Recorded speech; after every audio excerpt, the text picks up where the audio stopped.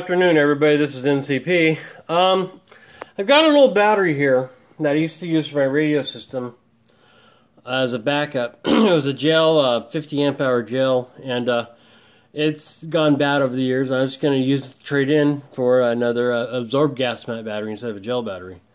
So last time I put it on the charger, it said it was sulfated or bad. I think it was sulfated. But I got this new charger here specifically for absorbed gas mat batteries.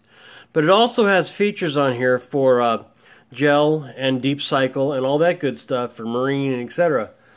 And supposedly it has a desulfator in it. And I've heard, I heard that you can actually bring a gel battery or a absorbed gas mat battery or a deep cycle battery back with one of these chargers.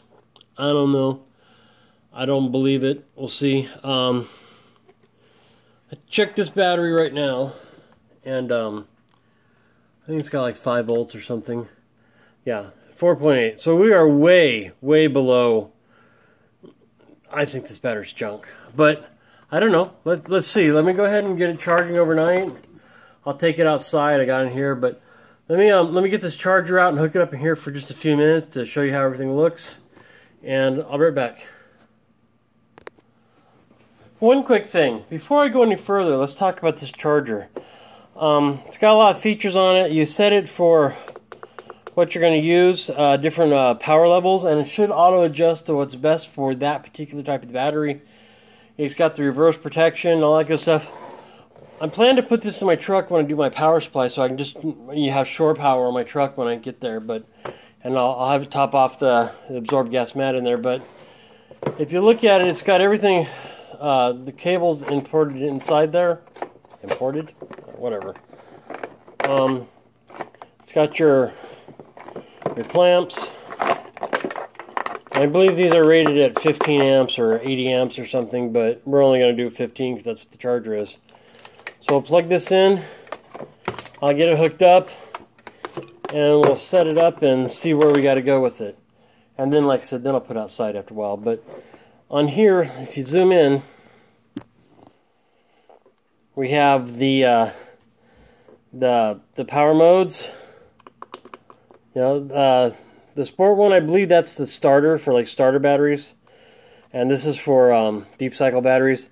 And you can choose the modes over here for well, standard wet cell, like one of my shop batteries.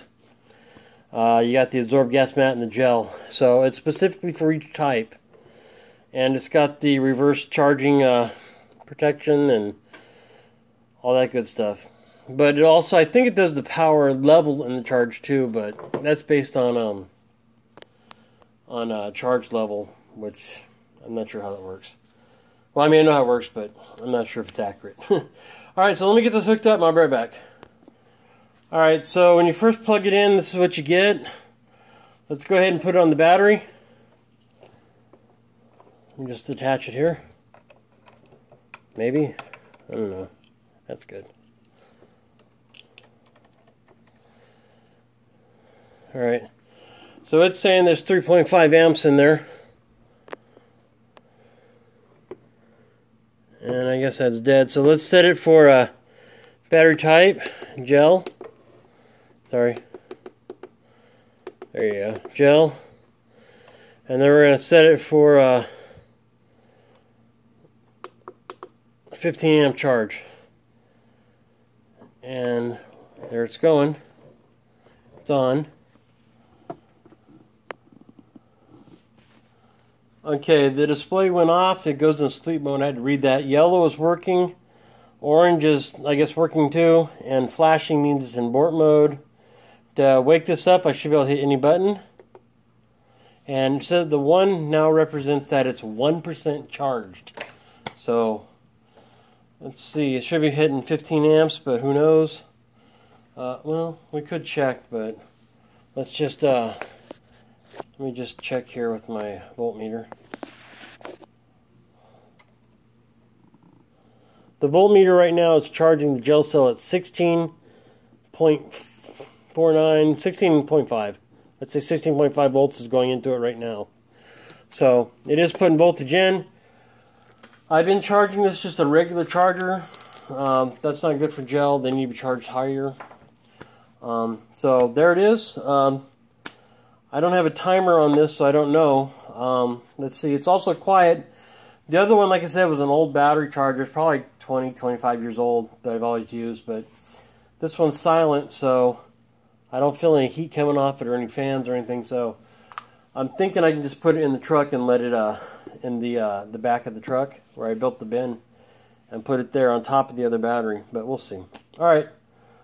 I'll be back. Maybe I'll leave it in here. I don't know. I'll put it outside. And I'll be back tomorrow or tonight when it's done charging. Have a good one. Please rate, subscribe. Have a great day. And like I said, this is the SSC 1500A charger. It says it has 6 and 12 volt auto detection.